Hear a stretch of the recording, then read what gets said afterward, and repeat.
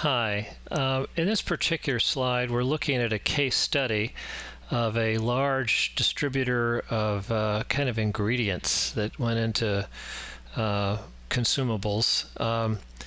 And the idea of doing the DURRR, downsizing the sales force, that just sort of freaked their conventional beliefs out. But when they looked at the actual math of the territories, they realized that not all salespeople are the same. In fact, there's a wide range of total effectiveness.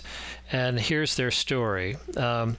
They, first of all, here is a company who's making $241,000 in operating profit on about $20 million in sales out of one location, which is about 2.5 times the average size of a location in this particular channel. So you'd think, well, where are the economies of scale? They actually were not making very much money.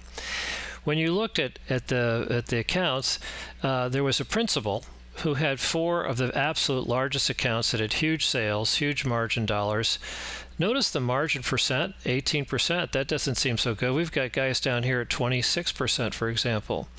But the net of it is when it came to operating profit, these 4 accounts are making $221,637 of all the profits. So you can, if you added up these profits right here, because we've ranked them by that, you sort of see the old, oh, so 20% of the customers making 150% or more of the internal profits, then the bottom 80% are actually all losing. Here's a sales territory down here that's losing $132,000 on a net profit basis. So the principal calls on some whale accounts and controls that business themselves. And you can see here's a guy with 80 accounts and he's making some money, and 61, 180, that's a little bit much. That's spreading out your time and energy too much. They could do a better job of the whales if they hyper-focused and didn't focus on sales and margin dollars, but looked at PBIT. But look what goes on down here. We have a sales with 48, 41, 196. There's a lot.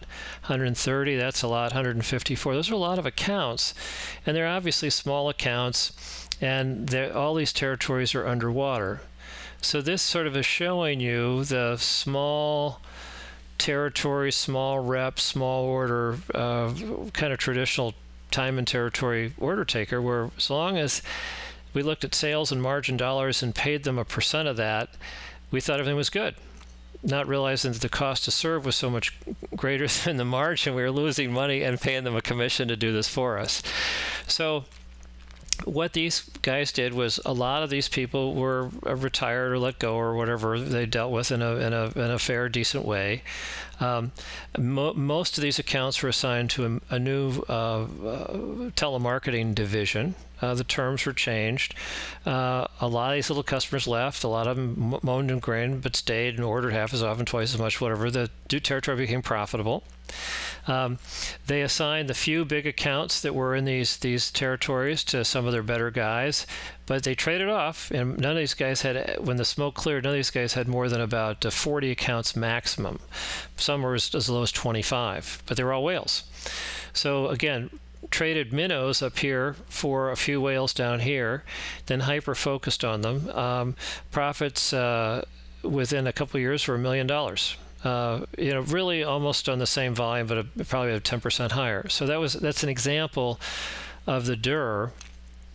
But when you look at the actual net profit per territory and the number of accounts per territory, these patterns start to emerge, and you realize we can't think monolithically about the sales force, because there's a wide range of what's going on, or all customers are good, or all sales are good, or all margin dollars are good. We look through the net profit lens and the net profit future potential. It's a very different story. So read that article 2.19, and then this is some of the detail in one of the supporting exhibits. Thank you.